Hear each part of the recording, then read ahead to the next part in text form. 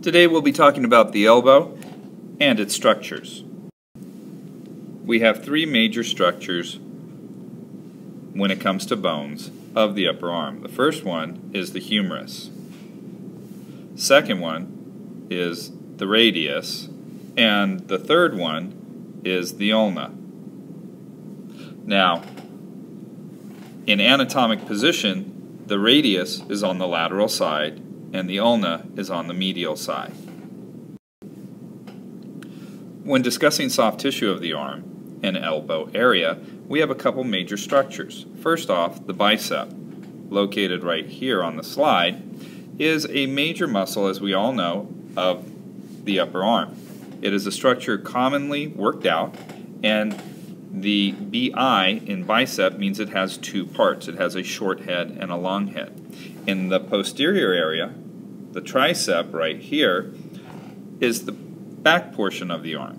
The back portion of the arm has tri, meaning three parts. It has three heads of the tricep. In the lower arm, distal to the elbow, we have the wrist extensors and wrist flexors. In anatomic position, as we can see, this is the anterior area here and the posterior area, or front and back. On the anterior side, the wrist is flexed. So as we can see here by names of these structures, they are flexors. Now if they pull them backwards or posterior, they are extensors, as can be seen by a lot of the words that start with extensor, coming to the posterior aspect of the arm. Unable to be seen in this image, unfortunately, is the medial collateral and lateral collateral ligaments. These are ligaments that stabilize the elbow from going medial or lateral, and we'll show them on another slide. The carrying angle of the elbow can indicate an injury. If a person flexes their arm more than 15 degrees, as stated right here, and they protect the arm by keeping it flexed, it could indicate that the carrying angle, which is the angle between the upper and lower arm, is guarding an injury. We can also see injuries due to swelling, as in the case right here with acute bursitis, which is inflammation of the bursa and the most common location to have it on the elbow. We could have joint effusion, which is swelling within the joint, and or just generalized edema, as we see in the forearm here. Scars, so if you've had surgery and you have a scar from stitches, could also indicate some type of previous medical history. Here are a few of the major landmarks you need to know. The medial epicondyle, medial supracondylar line of the humerus, the olecranon, the ulnar border, the olecranon fossa, lateral epicondyle. If there's a lateral, there's always a medial epicondyle also. The lateral supracondylar line of the humerus, and the radial head. Let's discuss a few of those locations that had to be identified on the last slide. We have the humerus, obviously, right there. This is the radius, and this is the ulna. This would be the radial head. This would be the olecranon, also seen right here. And within the humerus, tucked in up underneath, is a fossa, which is the location the hinge joint of the elbow comes together. And again, here's the radial head. Found right here are the epicondyles. Here's the lateral, and then the medial would be on the other side. The condylar lines, or supracondylar lines, will come up from the condyle and raise up off the humerus, both lateral, as shown in that drawing, and medial, which is on the opposite side. As we've seen on this slide, there's multiple soft tissue areas that need to be palpated. Let's look at the next couple slides to identify them.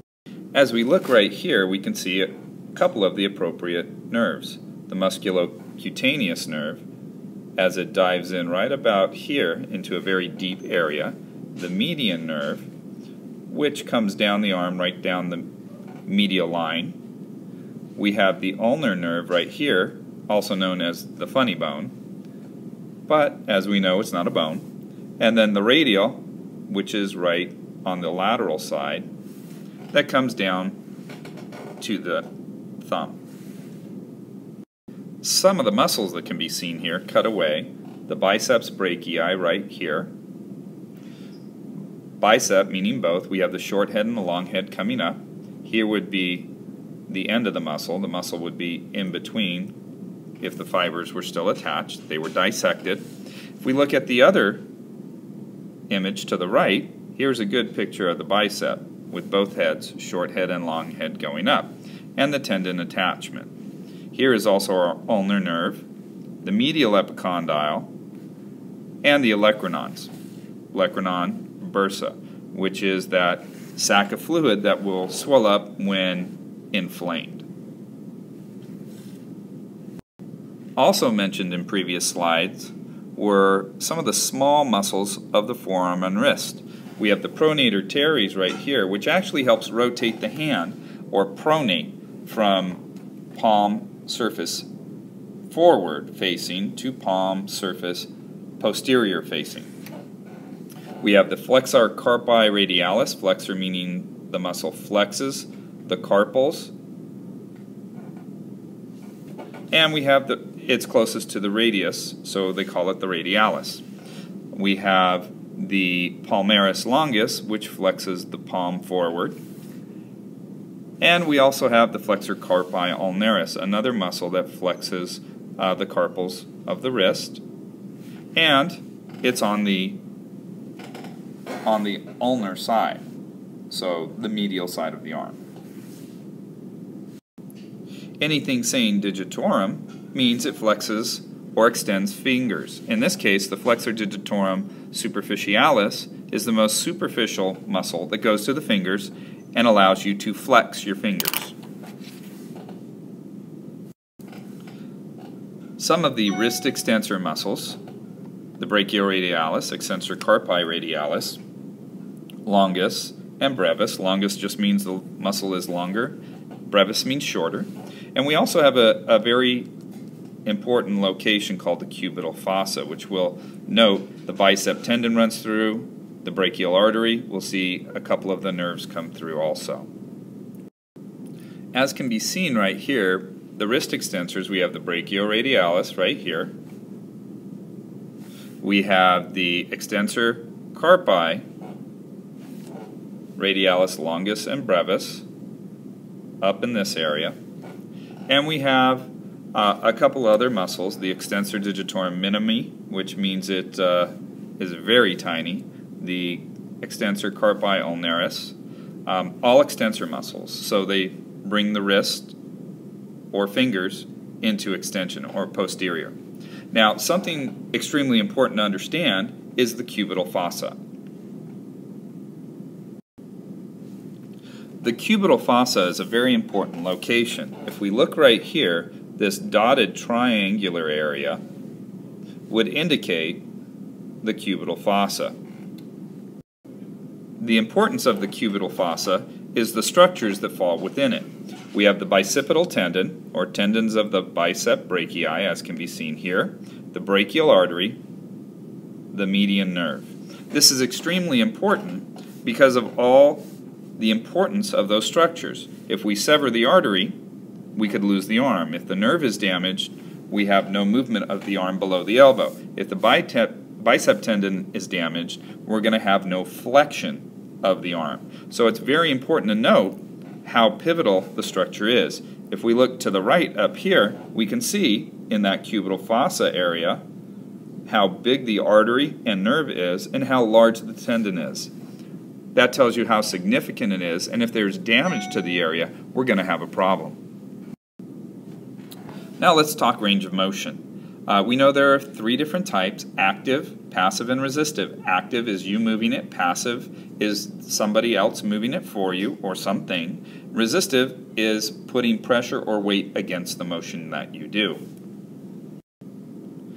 Flexion is motion of your forearm where you bring the hand closer to the shoulder by bending your elbow.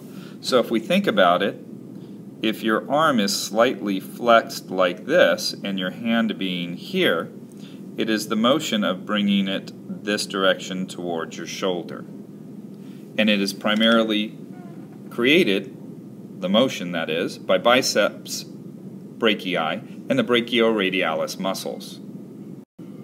In contrast to flexion, extension is the opposite motion. You're increasing the angle. So if your arm is like this, hand being here, arm being down, that's the elbow, this is the shoulder up here.